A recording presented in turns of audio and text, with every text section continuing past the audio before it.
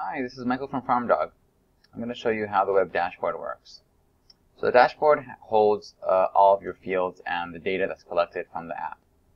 So if you click any of your fields, you will then find the history of what was entered into the app.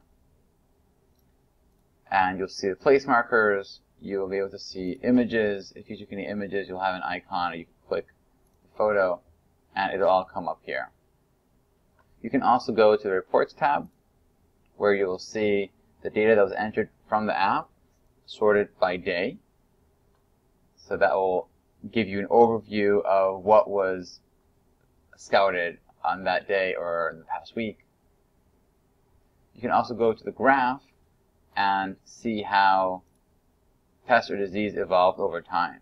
So if you can unclick the pest and disease that you don't want to see. So I'm just going to leave the loopers. So you can see how that evolved over time. And if I know that I sprayed here, then I know how effective that spraying was. Click off, click on the different pest and disease. So these are all straight lines. But basically, you would see a graph here of how the pest evolved over time. So let's see how we create a field. You can start by finding your farm. So let's just say I have a farm in Salinas in California,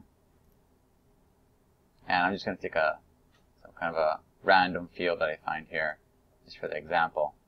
So I'm going to set up let's say a tomato field over here. So I'm going to click Fields and Create New Field, and then I'm just going to click the edges of my corners of my field. You can either double click or click the first corner to close the shape. And then I'm going to name my field. I'll call it T1, or say Tomato 1. If I like, I could redraw the polygon. If I didn't get it correct the first time, I can just redraw it. I can also manually tweak the acreage if the calculation was wrong. I have an auto calculator. You can add a farm name, a client name. I'm going to put in the tomato. You only have to put in a field name and a crop type to get the field set up for the app. Then you can optionally put in variety, planting name, planting notes, a planting date. So I'm going to save this. Now this will come up on the app, and it will be you'll be able to scout it from the app. If I click it, I can go back and edit it.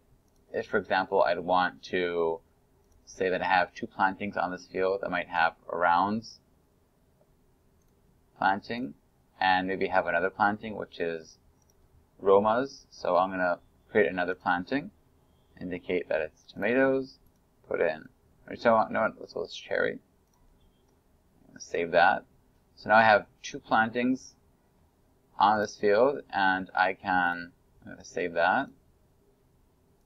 I'll be able now to toggle between the different plantings from this drop-down menu up here. Okay, so just so you know, you also have the option of importing your fields from, if you have a John Deere Op Center, then you'll click on the import and you'll have to sign into your account. And after you sign in, you'll approve FarmDog to grab your data from your John Deere account, and it will be imported into FarmDog.